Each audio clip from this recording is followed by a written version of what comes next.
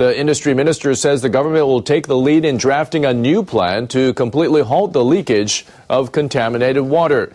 Toshimitsu Motegi urged the members of an expert panel to work out a concrete proposal by the end of September. We have to speed up our efforts to compile feasible measures, including the possible release of water below the legal limits of contamination into the ocean. Motegi called for a study on how to pump out groundwater from the mountainside of the reactor buildings and other sites. He also suggested creating underground walls to stop the water from reaching the ocean. In May, TEPCO officials announced a similar plan to release groundwater into the sea before it gets into the plant's compounds. Fishermen are against the idea. They say it's hard to tell groundwater and contaminated water apart.